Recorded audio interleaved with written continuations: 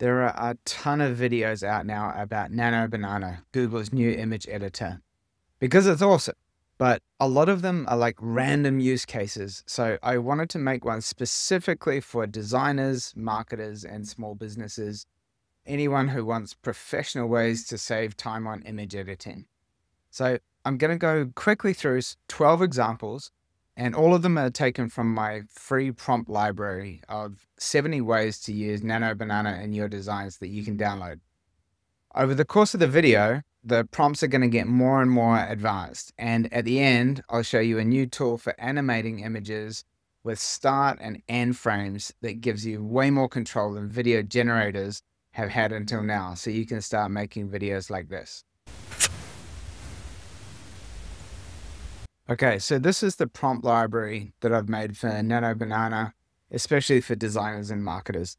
I've set it up so there's a table of contents, and we've got all these different categories: campaigns and assets, product and packaging, social media, websites, portraits and photos, background and location swaps, photo cleanup, lighting, presentations, event and hospitality, heritage and restoration, creative experiments as a final thing.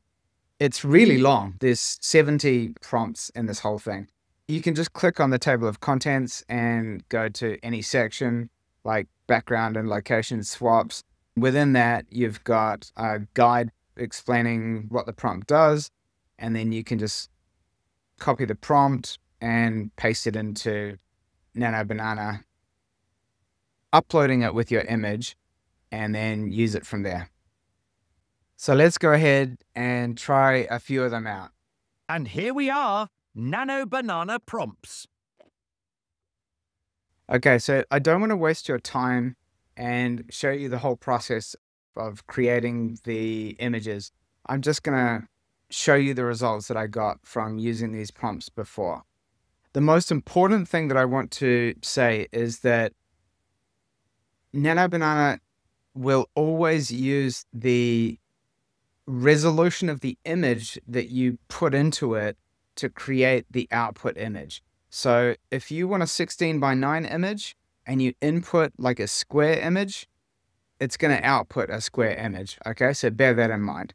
Anyway, here we go. So first one, pretty simple. It's just taking a product and then putting it into a lifestyle scene. So show X product in a modern setting. Very simple. The next one, you've seen probably combining images and people before, but in this case, you're using the prompt to create an influencer that looks like somebody that is in your ideal customer profile. Okay. So you're deciding who would buy this product and then creating an image like that. The next one is using your brand colors to basically take a basic product image and then creating like a simple hero image. We're keeping an eye on how good Nano-banana is at actually dealing with type. It's still not as good as ChatGPT. For example, you can see here that it said Brewdog IPA beer, not Brewdog. But anyway, let's keep an eye on that. Here's another one where it's taking the image and calling out the features you want from it. So it's done a perfect job in this case of using text and the main features of the product. This one is a great example of how Nano-banana has absolutely nailed the typography. So it's used exactly the same kind of fonts, the same kind of layout, and it hasn't made any mistakes. That's really cool. Okay, in this one, I was thinking about like an Instagram carousel cover. So uploading a photo and the logo, and then adding a couple of other elements to make it clear that this is the cover image and there are more images to come. This is one where it's using a photo of me, in this case, with my character Flu, and then putting me into a totally different situation, a candid at-work shot. I did notice it made me a little fat and kind of somewhat gerbil-like, but all right, we'll forgive it. Studio location photos. So that's like studio lighting or studio photography. and just taking somebody and putting them into a different situation. I noticed in this one, it did a very clever job in this first photo of keeping the backpack that I was wearing in the original shot. And notice also my ring here as well. That's been put in there as well. And then I got it to change my clothes so I look a little bit more professional. Even still keeping my same douchey facial expression. I wanted to play around with what it's going to be like when it's editing different styles of images. So in this case, we've got this illustrative image style, and just I asked it to clean up the distracting elements so we can focus in on the subject. And it did a very clever job of just getting rid of all the clutter in the photo. In the next one, I wanted to change the photo so it could be turned into a vector style illustration that we could use in other kinds of marketing contexts. And I think the pose is amazing. Yeah, and you could easily edit the colors, no problem. Also, you can create mood boards with Nano-banana. You can do this in ChatGPT as well. It's very good at that, especially because it's really good at typography. But what I wanted to do was just take a simple single photo and make a whole mood board based on that you could use as the basis for a brand. In this one, I just got like a cluttered photo, like a messy photo that you might take with your iPhone, and create like a before and after pic. So again, it's cleaning up the clutter, right? It did an amazing job at that. It just getting rid of all those items that it decided weren't really necessary and just making it look like a way more professional shot.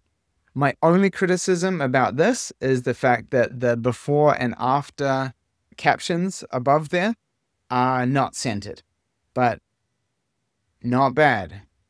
Okay, this was a really challenging one.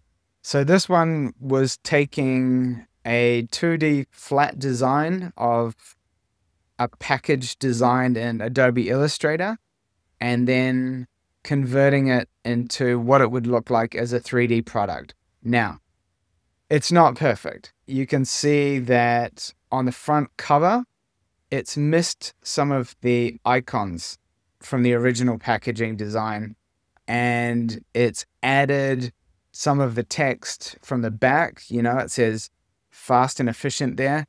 It sort of combined the back and the front, missed a couple of elements, but still quite impressive, I think.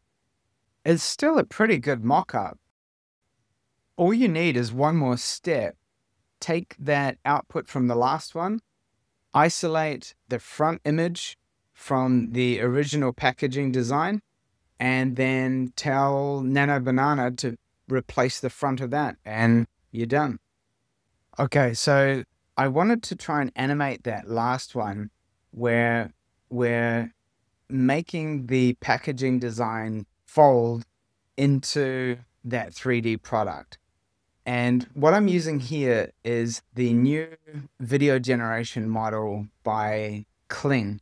It's Kling 2.1. It's a Chinese model, so it's pretty cheap to use, and it's one of the best on the market.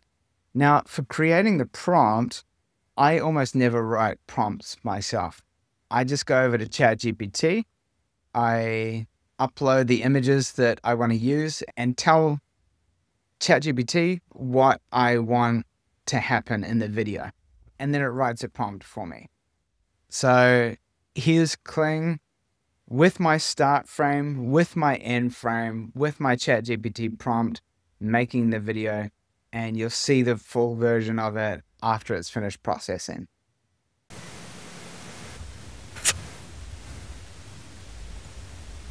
Okay, I realized that wasn't perfect, but that was an extremely challenging task that I was giving it.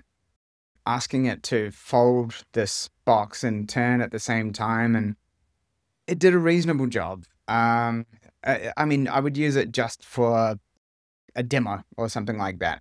But the point is, being able to have a start frame and an end frame gives us now a lot more control over videos. So that's how easy image editing is now with Nano-banana. Another reminder that the output image size matches the input size. So if you want a 16 by 9 image, just resize your starting image with Photoshop or any similar tool. All of the prompts that I showed here, along with a bunch of others, are in the free prompt library, which you can download in the description below. If you try these out and want any help applying them to your own campaigns, get in touch with me. Thanks for watching, and I'll see you in the next one. Cheers.